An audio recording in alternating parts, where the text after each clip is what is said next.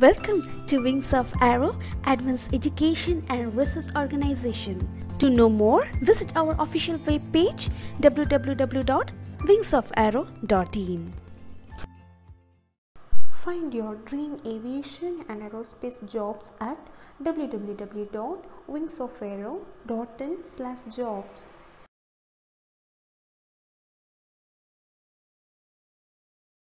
Now we are going to learn how to find the isothermal efficiency and the free air delivery of compressor. Consider a single acting two-stage compressor with complete intercooling, which delivers 5 kg per minute of air at 15 kg force per centimeter square, assuming an intake state of 1 kg force per centimeter square and 15 degrees Celsius, and that the compression and expansion processes are reversible and polytropic with n equals 1.3. Calculate the isothermal efficiency and the free air delivery. Let's write the given data.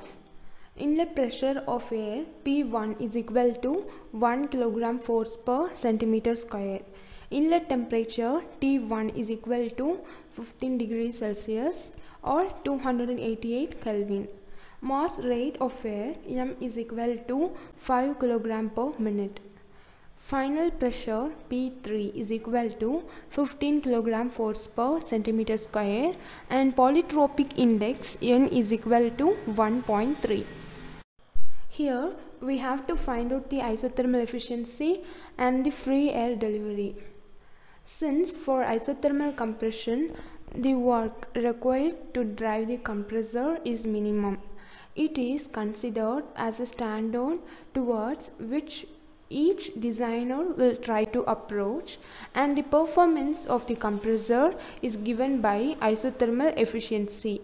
So isothermal efficiency is defined as the ratio of work input to the isothermal process to the work input to the actual process between the same inlet and exit pressures.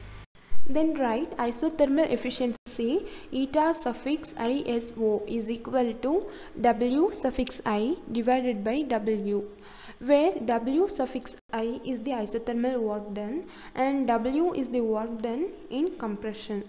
First find isothermal work done. An isothermal process is a change of a system in which the temperature remains constant, and for isothermal process PV is equal to constant. Then work done is given by W suffix I is equal to m into or into T1 into log of P2 divided by P1, where mass rate m, inlet temperature T1, initial pressure P1 are given. R is the gas constant for air, which is 29.27 kg force meter per kilogram degree Kelvin, and P2 is the pressure at the end of first stage of compression, which is unknown.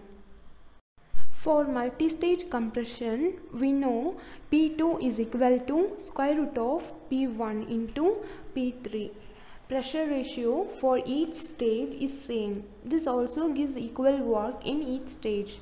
From this we can write P2 is equal to 3.88 kg force per centimeter square. Then the isothermal work done W suffix I is equal to 1908 gram force meter per second. Next find the work done in compression. For isothermal compression the work done is minimum. However, this is difficult to realize in practice, and compression follows the law PV power n equals constant.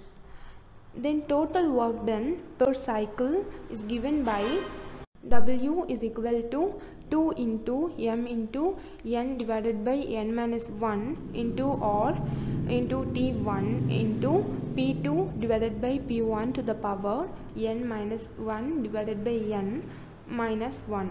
Here the all values are known. Substitute those values and simplify. We get work done W is equal to 2240 gram force meter per second. Now divide isothermal work done W suffix I by work done in compression W. We get the required isothermal efficiency is 85%. Next, find out the free air delivery. So free air delivery is a common measure of the capacity of an air compressor. It is the actual quantity of compressed air converted back to the inlet conditions of the compressor. Then write V is equal to M into R into T1 divided by P1, where we know M is mass rate, R is the gas constant of air, T1 is the inlet temperature, P1 is the inlet pressure. Now solve this equation with those values. We get the required free air delivery 4.21 meter cube per minute. Did you know? Ever notice how the moon appears to change shape each night?